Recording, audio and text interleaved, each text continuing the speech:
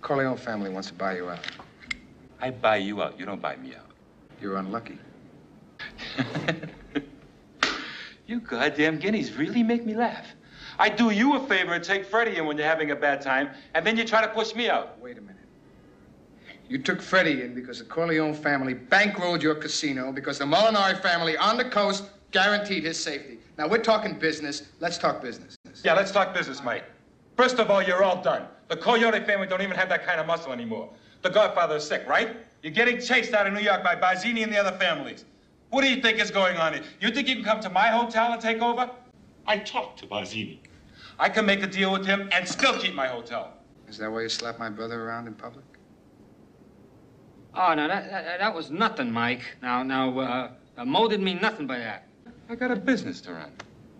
I got to kick asses sometimes to make it run right. We had a little argument, Freddie and I, so I had to straighten him out. You straightened my brother out? He was banging cocktail waitresses 2 at a time. Players couldn't get a drink at the table. What's wrong with you? I leave for New York tomorrow. Think about a price. Do you know who I am? I'm Mo Green. I made my bones when you were going out with cheerleaders. Mike, you don't come to Las Vegas and talk to a man like Mo Green like that. Fredo, you're my older brother, and I love you. But don't ever take sides with anyone against the family again. Ever.